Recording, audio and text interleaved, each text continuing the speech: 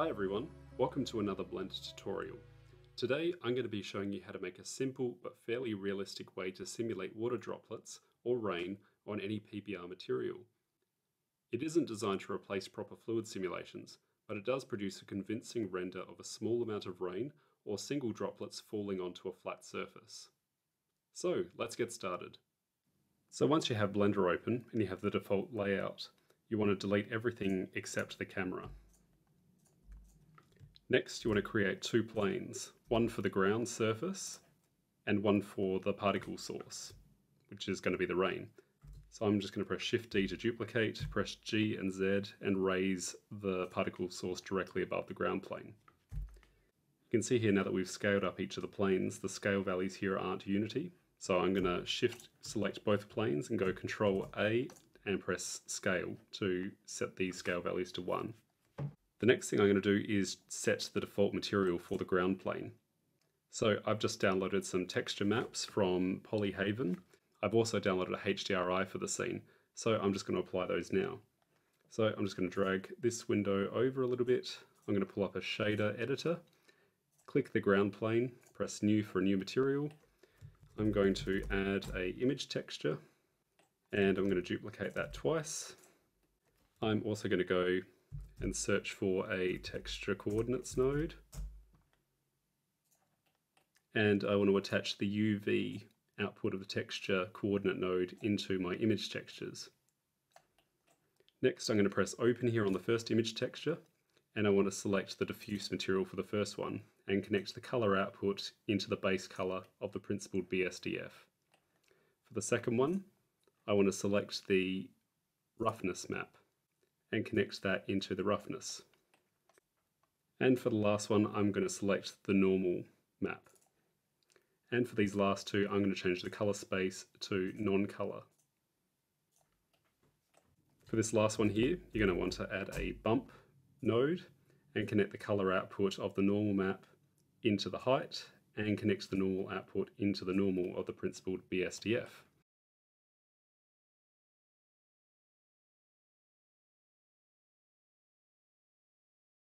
Now if we show rendered view here, you can see we have our texture applied to the ground here.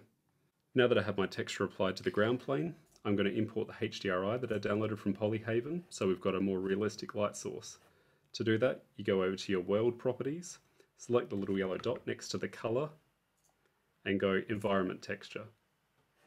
And now it's gone pink because it's saying it can't find a file. Then press open, and I'm just going to select one of the HDRIs that I downloaded. And you can see we now have a more realistic light source. I'm going to go to the render properties now. I'm going to go down to film and I'm going to select transparent so it removes the background but keeps the influence of the light on the ground plane. And now we have the starting point for our ground plane. Now I'm just going to close this tab just to give myself a bit more real estate. Next we want to add a particle source to simulate the rain. So I'm going to click the top plane. I'm going to go over to my particle settings, press add new particle. I'm going to increase the number of particles to about 5,000. I want the rain to start on frame 1 and I want it to end on frame 200. And I want the lifetime to be just enough so that it hits the ground plane and bounces back up a little bit. So I'm going to select 40. Now quickly, I just want to generate an object to simulate the appearance of a rain droplet. So I'm just going to add a new UV sphere. And I'm just going to drag it over there out of the way. And let's just apply let's try a glass BSDF. Let's set the index of refraction to 1.33 to simulate water. Decrease the roughness all the way to 0. And for blend mode, let's set alpha hash. You'll also want to go to your render properties and let's turn on ambient occlusion. Let's turn on screen space reflections. Leave depth of field as it is. We want to turn on motion blur as well. Now click on our particle plane again, go to our particle properties, select source, you want faces, you want the distribution to be random, click on the render pull down, go render as object, instance object we want to be the sphere, which will be our rain droplet, and let's just see how that looks. And you can see we've got our rain droplets, which look quite big at the moment. So let's go down to render and let's drop that to 0.02, just to make them a little bit smaller. And you can see the rain droplets are falling through the plane. So we want to add a collision modifier to stop them from falling through. So if you go to your physics properties and click collision, and let's go back to the start of the simulation and play that again, see what happens now. And you can see they're not falling through anymore. You can see though they're bouncing up to quite a height again. So I'm going to, you can either increase the height of the particle source above the ground plane. Let's actually see how long it takes for the particles to hit the ground plane. So it looks like it's about 38. So let's go back to our plane, select that, go to the particle properties. Let's set the lifetime equal to 37. And let's just run through that again. That's looking okay at the moment. We'll stick with that for the moment and we'll change it if we need to. While we're here in the particle properties, under the render tab, press this box here that says show emitter, because we don't want this plane to render in the final render. I'm also going to add a slight blue tint to the color of the water droplets just to simulate the water a little bit better. So I'm just going to give it this very, very slight blue color. Also, if you want to, you could shape the sphere a little bit to make it look more like a water droplet just by dragging out the top bit here with the proportional editing tool, but I'm going to leave it as is for now. You can also use cycles to render this, but I found Eevee works quite well. Okay, now click on the ground surface and we want to add a dynamic paint object. So press dynamic paint. Select this to be type canvas because this is what we want to paint with the rain, and press add canvas. Leave it on vertex, and I want to run the simulation out to about 500. I'm also, with the ground plane selected, I'm going to subdivide it quite a few times. So select it, enter edit mode with a tab, go edge, subdivide, click this little box down here, and I'm going to give it about 100 subdivisions, just so we've got enough resolution to simulate the water droplets. And then exit out of edit mode with tab again. Over here in the dynamic paint tools, I'm going to open up dry. Once the rain has stopped, we want the water on the plane to dry up. So I'm going to leave it about 500, but feel free to change that. I'm also going to turn off slow. I want the initial color to be a color and I want it to be black. Under the output tab, I'm just going to press the plus sign next to each of these because I want a paint map and a wet map to be created, although we're only going to be using the wet map for this tutorial. Under the collision properties, I'm going to increase the damping up to about 80.85 and increase the friction to about 0.85 as well. And let's just run the simulation and just see what that looks like. And that's looking pretty good at the moment. I'm just going to minimize the collision. If you go back up here to your dynamic paint properties, under the effect, we want to leave turn spread on. And I'm going to decrease the spread to about, let's say 0.2. So when the water droplet hits the ground plane, you'll see the water seems to disperse on the plane and just sort of spread outwards from where the water droplet hit it. And I found these settings work quite well. Okay, now let's go back to the particle plane. I'm just going to go back to frame 0, click on the particle frame, and we want to add a dynamic paint modifier to this object as well. Except this time we want the type to be brush, because this is what's going to be painting the ground plane. The rain will be painting the ground plane. Press add brush. Want the paint color to be white in this case, and decrease the saturation so we've got a perfect white color. We want the source to be the particle system, and your particle system is just the default particle system that we've created. I'm going to leave the effect solid radius at 0.2. This is essentially what determines how big the droplets are when they hit the ground plane. You can also use the particles radius to control this, but I found I got more control just using this value here. Down here, select waves and change type to obstacle.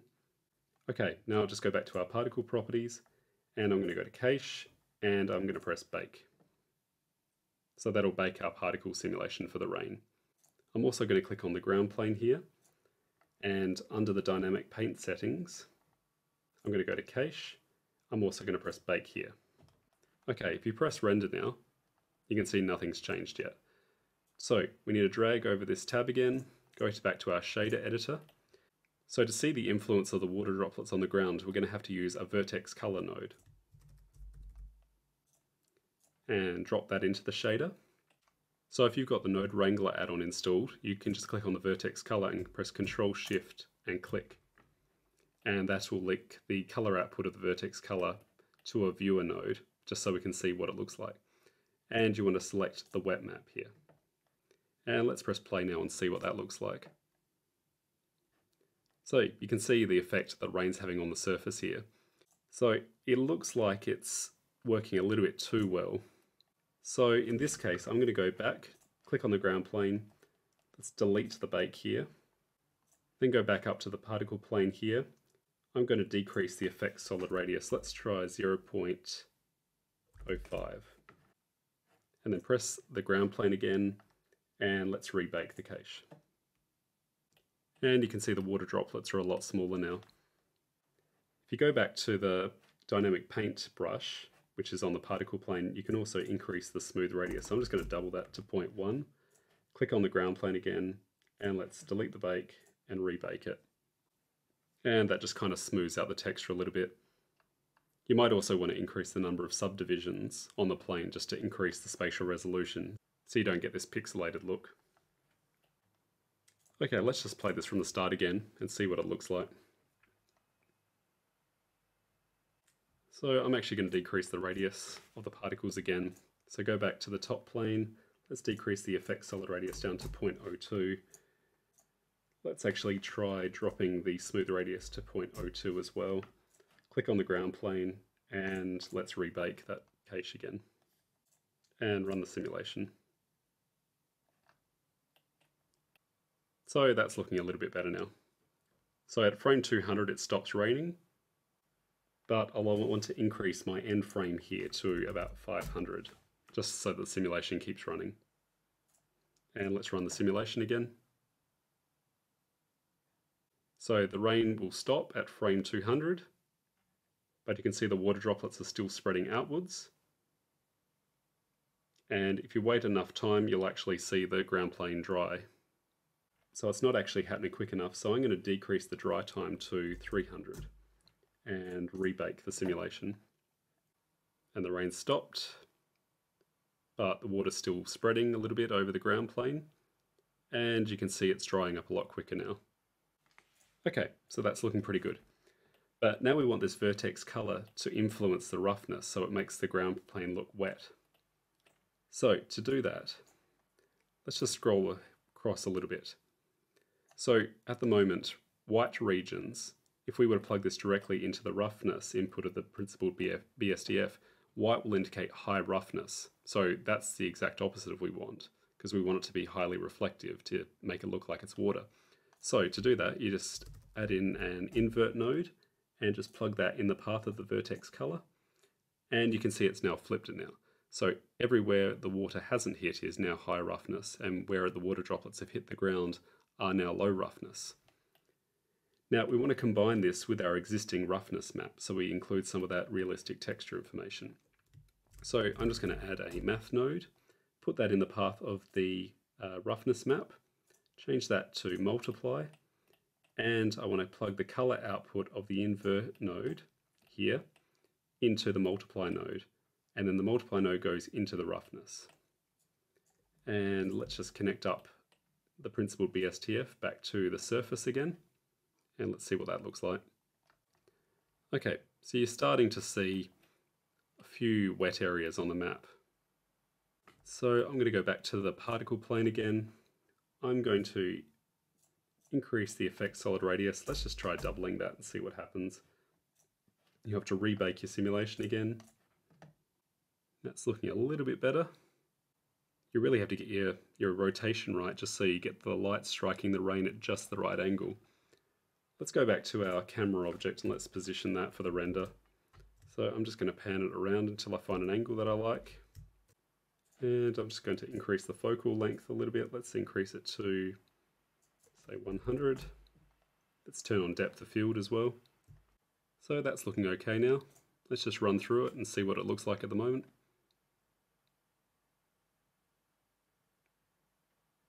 So the rain stopped and it will start to dry out. Might just increase the particle radius again a little bit.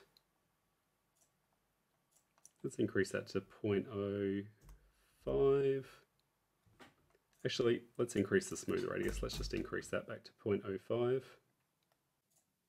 I'm also going to go back to the spread effect, so I'm just going to increase that to 0.3 as well and rebake the simulation. Okay, that's looking pretty good now.